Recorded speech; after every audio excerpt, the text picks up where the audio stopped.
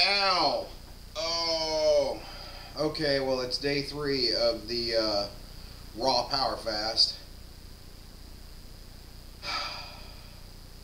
I'm hurting. Oh, man. And I'm craving eggs, which means I'm needing more protein. When I got up this morning, my calf muscles hurt really bad. Having me a carrot, apple, celery, 6 carrots, 3 celery stalks, and 1 big apple. Celery is great for sore muscles, but my calves are really hurting this morning. As the day is wearing on, I'm starting to get a headache, and that's not detox, that's just my body. Your body will start actually literally feeding on your brain and on your muscles whenever you're not getting enough protein. My chest exercises that I talked about, my chest are definitely, they're rebuilding. When you're sore, that's what they're doing, they're rebuilding. It's still super tight. My back is super tight too. And I just want to go get a great big freaking omelet. I'm not going to. Jeez, I haven't had any chia seed in a couple of days, so definitely going to do a smoothie later and make me with some chia in it.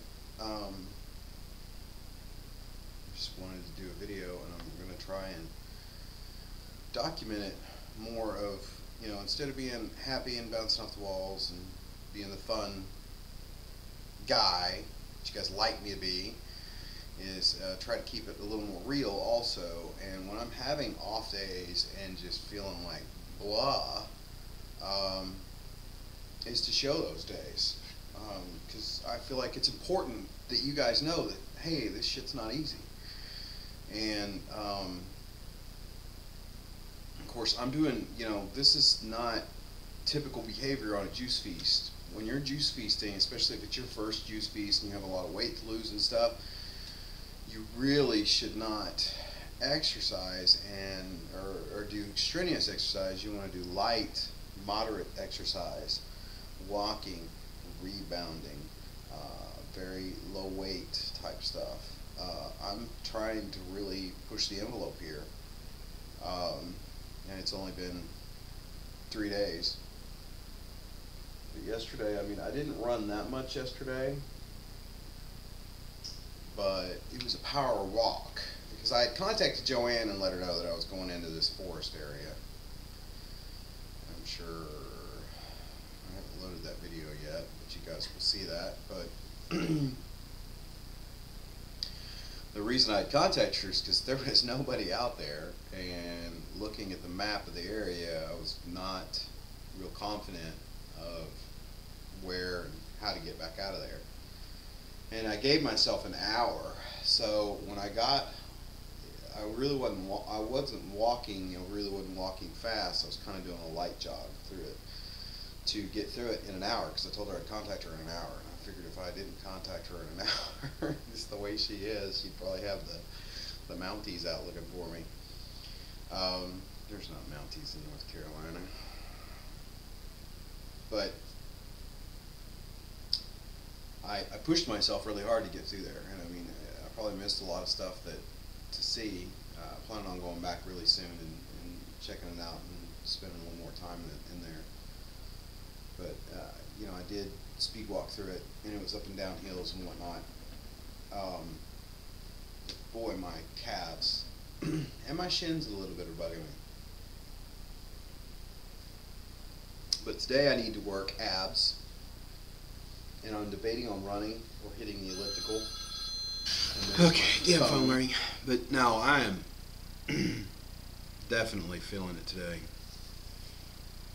And I've got to go. I've got my spinach soaking.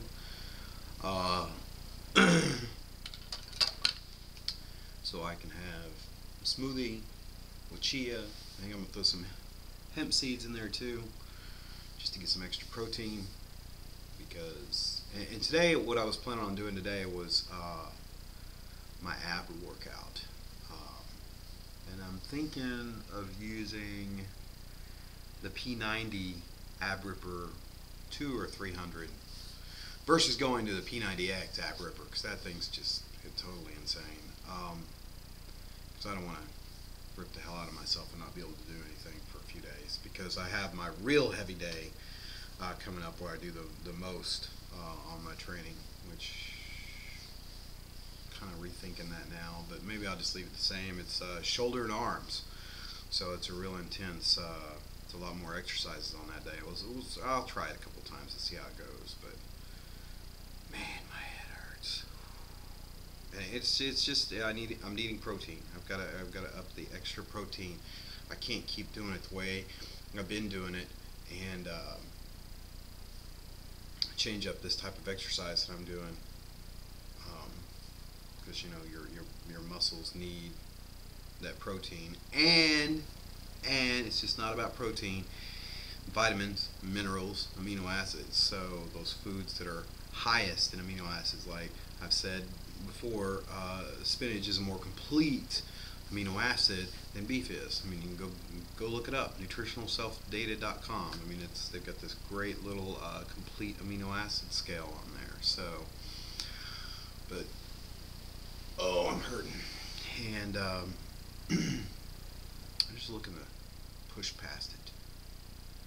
And I think I'm kind of digging the name, the raw power feast, you know, and just keeping it juice, smoothies, raw foods, whatever I need, and not stress about it, not freak out about it. So if I make it 4 or 5 days on just juice or juice and smoothies, that's great. You know, if I feel like I need to eat a raw wrap or a salad or what, you know, that's what I do. You know, that way I'm not so confined, stricted. You know, that's one thing I hate about some of this stuff. Everything's such in a box. You know, you pick a plan and you kind of feel like you're trapped in a box. You know, that's why, you know, it's like raw foods. You know, even though I want to use them and they're most effective, you know, later on I don't know that I want to keep myself within that box, because there's a lot of good vegan foods out there. Like Joanne loves quinoa, and I've never had quinoa. So, no, other people use it too. Anyways, that's my little ramblings for day 3, and I will see you soon.